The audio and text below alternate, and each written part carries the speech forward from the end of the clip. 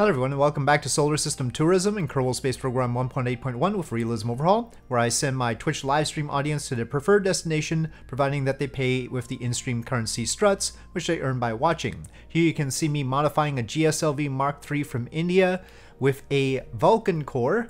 This is the Vulcan, ULA Vulcan, of course, and then adding 4 of the SRBs from GSLV Mark III to it. Normally the GSLV Mark III would only have 2 boosters, and the reason I am doing this is because I wanted to get the Gaganyaan spacecraft to the moon. Normally the GSLV Mark III would not be able to do that, but with a little bit of modification, as you can see, we can get it done, basically with a more efficient core and more of an initial boost. Unfortunately, the core stage of the GSLV Mark III is not very efficient. It still uses the old Vicus engines, which are, well, they could do with some work. Anyway, so here we go, though, then again, the BE4s on the ULA Vulcan apparently need some work too. But here it goes, and booster separation time, and off they go. And we await launch escape system jettison.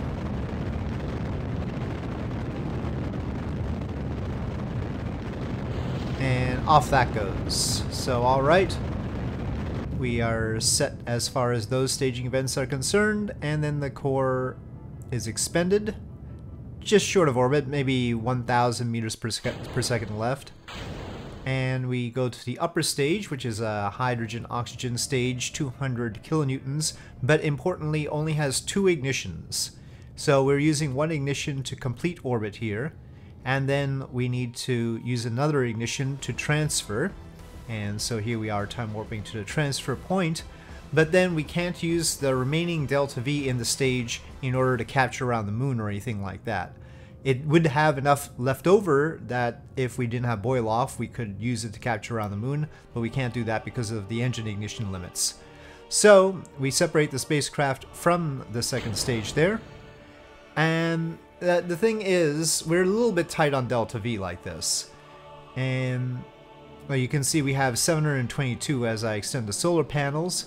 And so I decide that instead of going to the moon with this currently uncrewed vessel, we would just do a re-entry test with it. And so that is what we're setting up here. The initial burn was to avoid the moon, but we were basically at a moon-like apoapsis.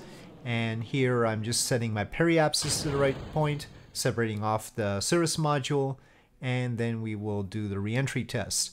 Because I had previously tested the Gaganyaan spacecraft from low Earth orbit, but I hadn't tested it from this very high orbit. And of course, the real thing probably would not be able to do it. It depends on how they deal with the heat shield. But it is fairly light on this heat shield surface area, so it's a toss-up, technically speaking. But anyway, here we go, we splash down. The goal of the spacecraft launch was to bring some of the crew at our lunar gateway back home. So here I've got AJ-10190, and we fill up the service module with more fuel so we can actually use it. So this would be heavier for the second stage, but that way we use up the second stage. So we launch again.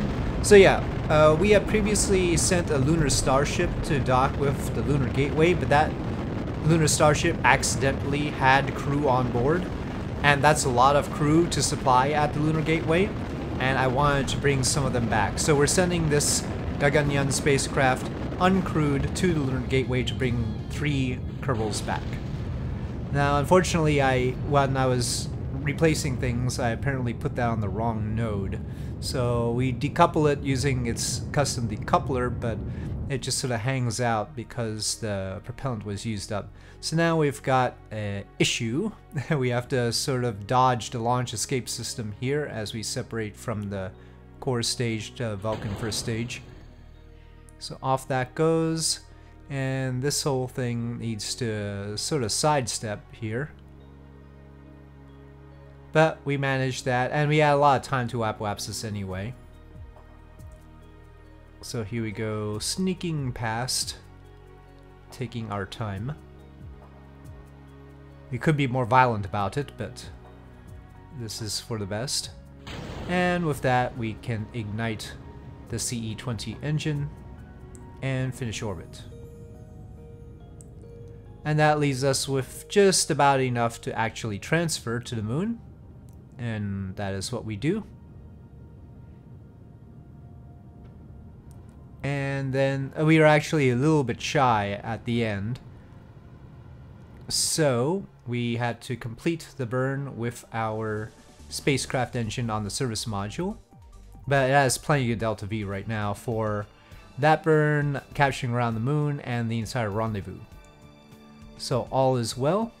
I took advantage of the fact that I gave that service module extra space, since very little of it was being taken up by the propellant as the Gaganyaan spacecraft is actually configured.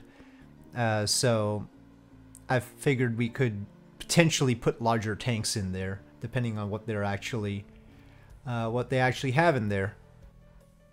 Anyway, we are docking. It took a little bit of rotation. Those types of ports, the CX Aerospace docking ports, are always finicky, and we'll have further trouble with them later in the video. But I transferred a crew onto the Gaganyaan spacecraft, and they are headed back home. These are just random Kerbals. These are not any of the tourists, not any of my viewers who chose to visit the Lunar Gateway or anything like that. They just snuck on board. They were hitchhikers on board a lunar starship. And so this is the burn back home. Not a very big burn because, of course, Lunar Gateway is in a very high orbit, so it's easy to escape lunar gravity here.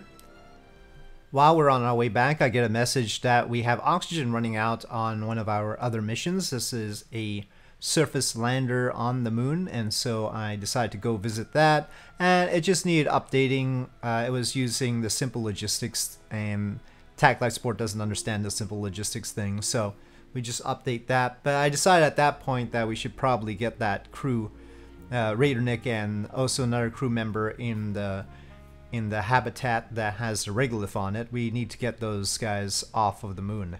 Anyway, but first, a resupply vessel that is launching on an Energia rocket from Cape Canaveral for some reason.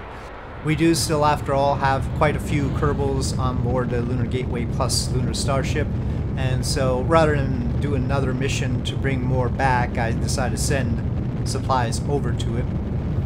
And as usual, I'm using a modified HTV on this lunar modified Energia rocket, straight stack Energia rocket, with an upper stage. Off go the boosters, and the core continues.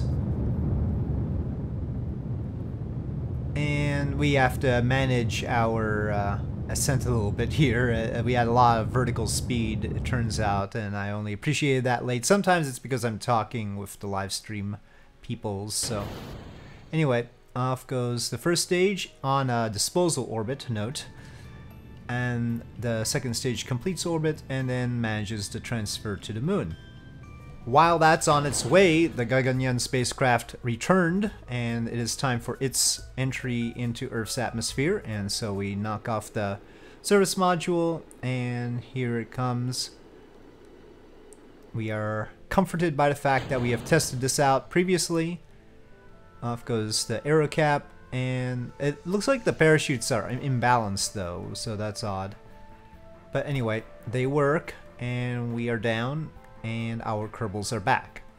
Now this is actually the next stream, and unfortunately I was not able to get the audio from this stream, and so it'll be briefly silent, but we continue our activities. It's just straight on from where we left off, and so the HTV is now rendezvousing with the Lunar Gateway in order to supply it, and we have to deal with the horrible docking ports. I mean, it's fancy that they are rotationally dependent. It's just annoying in this particular case sometimes. There we go.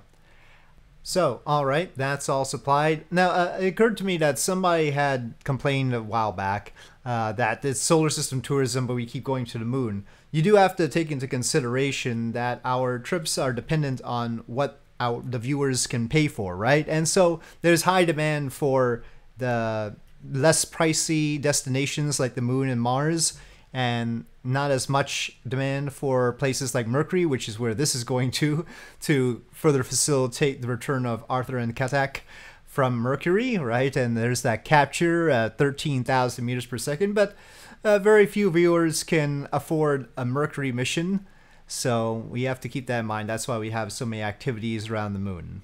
I had wanted to make a lunar lander with the Gaganyaan spacecraft, but it occurred to me that there was no hatch on that model, so we couldn't do the job I intended with it. So we had to use the advanced Mark 1 lander can. Advanced because in RO it puts 2 people in and sizes that can up, the stock lander can.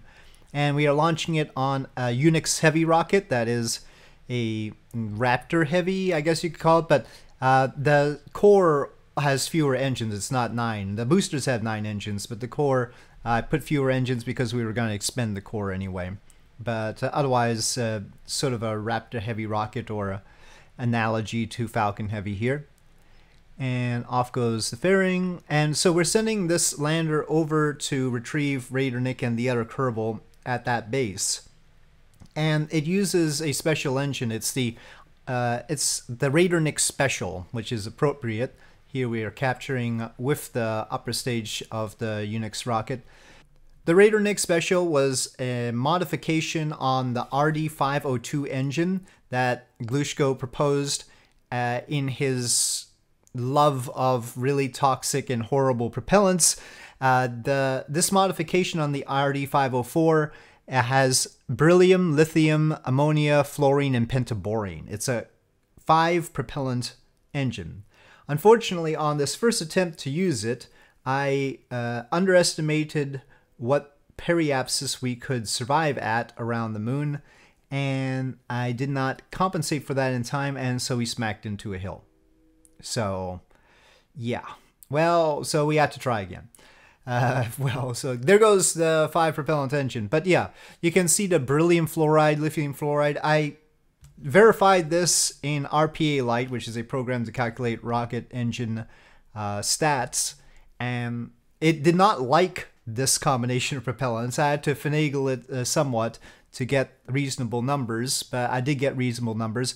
It's not more efficient than hydrogen and oxygen, but the propellants are denser, so you can manage with a smaller tank, and that's why this little lander with its small tank manages to have quite a lot of delta V.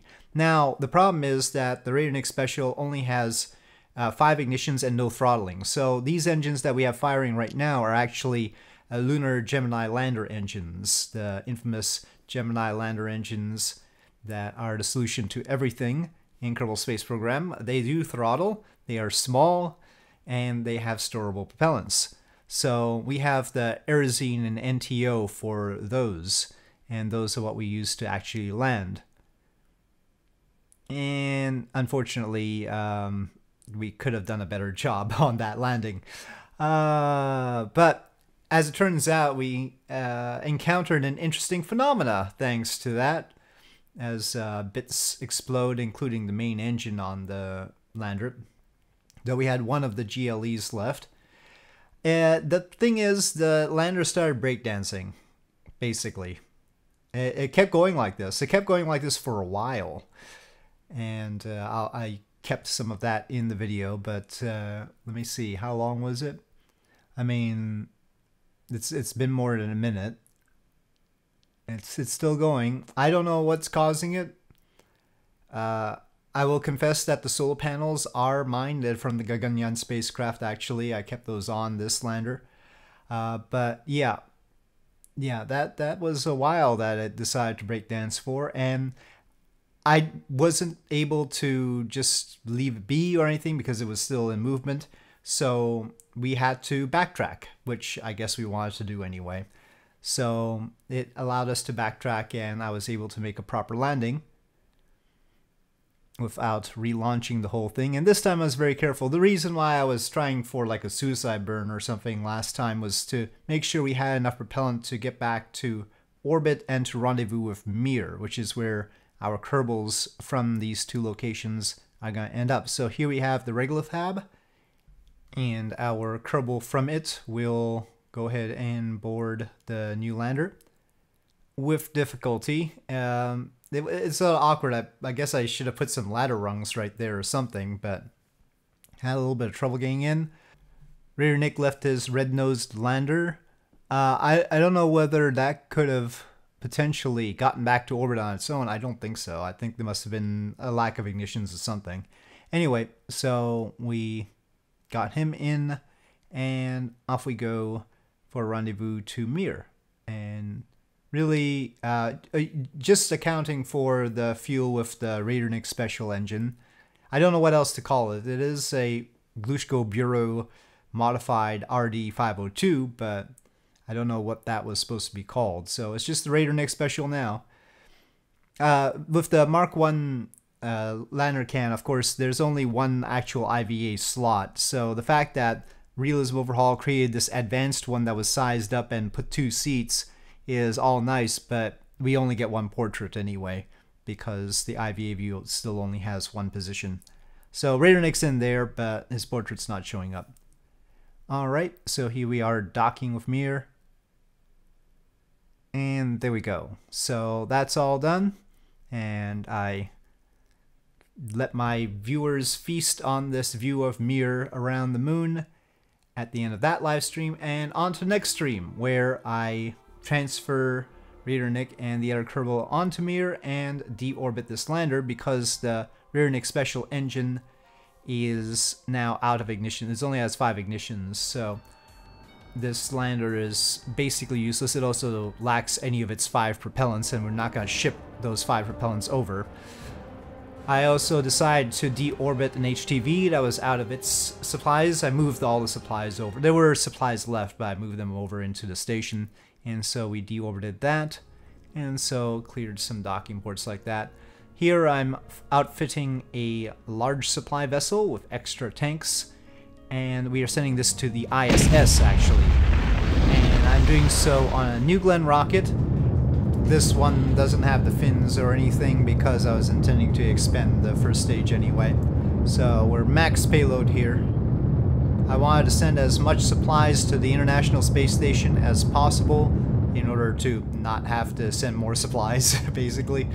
I mean, of course, we could have used a heavier launcher to do it, but this seemed to be okay, an okay amount of time that it would give us before the next time I had to resupply. So, off go the fairings, and there's the supply vessel. And orbit, there we go. Alright, so we push off with the HTV resupply vessel. I think that's an AJ-10-190 on the tail.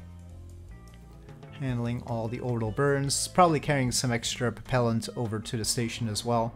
I think that's what the other tanks with. Well, we've got the UDMH and NTO you see there. That's not used by the AJ-10-190. Those are extra propellants for the station, especially obviously the Russian side there.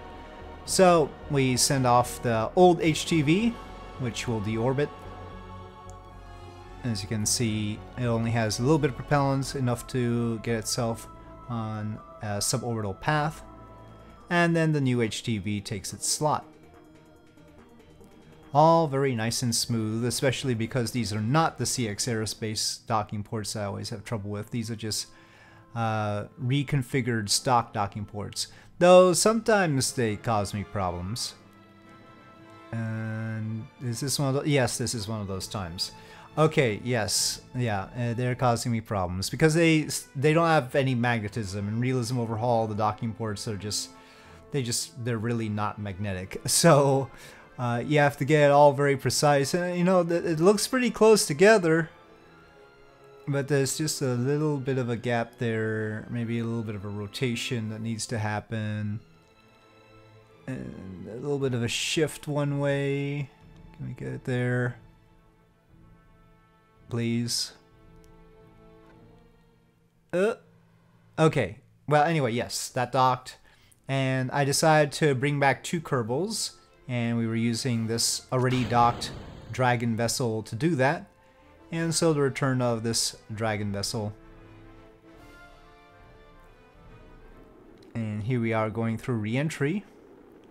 But to my dismay, the parachutes did not operate properly. Now, previously I had operated the parachutes without opening the nose cone. They are sort of tucked in there, but they used to work, but this time they didn't, and we ended up surviving thanks to an ablative heat shield. I don't know how that works either, but hey, the Kerbals made it.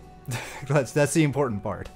So, next up we have the Pear, my very special nuclear-powered spacecraft, meant for a proton rocket, but here we have a heavily modified proton rocket. This is a proton first stage with a Nucleon second stage. Now, the Pear is 6.6 meters, so even in its regular situation on a regular proton rocket, the fairing looks very weird. But we went all Delta 3 on this. Well, it's worse because in between the slots on the protons, sort of, I don't know what you want to call those, I slipped 6 AJ60s. These are the boosters, the old boosters from the Atlas V. So, yeah, we took advantage of those spaces and created something truly monstrous. Or if you're a Delta 3 fan, beautiful, especially when it rips apart. Because Delta 3's they're the most successful rocket ever. As it turns out, the Pear also has an ablative bottom that helps it to survive. The fact that it's a nuclear engine might not be the best thing. Heat shields seem a little bit better. But yeah, that engine is actually an RD-0410. It was a real engine that the Soviets made, but I don't think they ever considered it crash-proofing. But here we are. It's one of those days. Well, it's not really one of those days. It's one of those few days. Maybe it was December, actually, that these streams were done. And apparently December is good for the survival. At least in Kerbal. But anyway, here this time we did not flip out, thankfully. It does have incredibly high thrust-weight ratio off the pad, so that was the problem before. And I overestimated how much I could turn. But this time we managed it, and so there's the end of the first stage. And separation. But it wasn't the fairing, the interstage fairing node that separated. It was just the top of the first stage. And so, yeah, we had a little bit of a staging error there. Thankfully, the engines, the two BE3Us, burned through the interstage fairing. And we flipped around and started going the right way again. And off go the fairings, and there is the Pear. So, here we are, completing orbit. Not quite as efficiently as I originally intended, though. We lost some Delta V on that flip. And as a result, the Pear had to finish its transfer over to the moon. So this had the ability to transfer the Pear over to the moon without the Pear actually using any of its Delta V on its own. But not that that was necessary. The Pear, as you can see, has 7,000 meters per second. It can transfer to the moon, capture around the moon, rendezvous with something, and then return, and then capture back around Earth. So, yeah,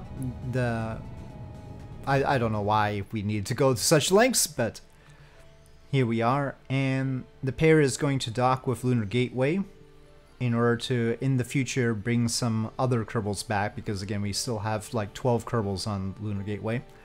So here it is, making further rendezvous burns. Sometimes I forget to put the MLI layers on the Pear and the liquid hydrogen boils off mightily. I don't think this is one of those times. So here's the rendezvous as we approach Lunar Gateway. And we remove an HTV and bring in the Pear to that docking port. The Lunar Gateway had enough space for the supplies anyway, so we didn't need to keep the HTV.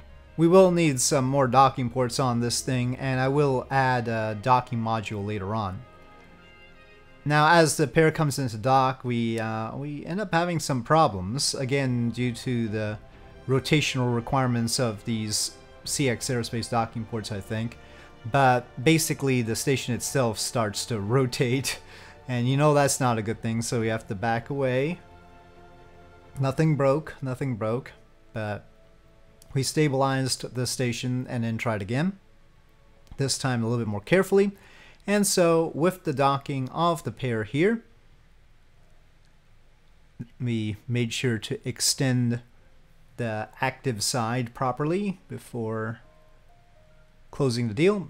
With the docking of the pair, I'll say thank you for watching. I hope you enjoyed this video. If you did, please do press like. If you have any comments or suggestions, please leave them in the comment section below, and I'll see you next time.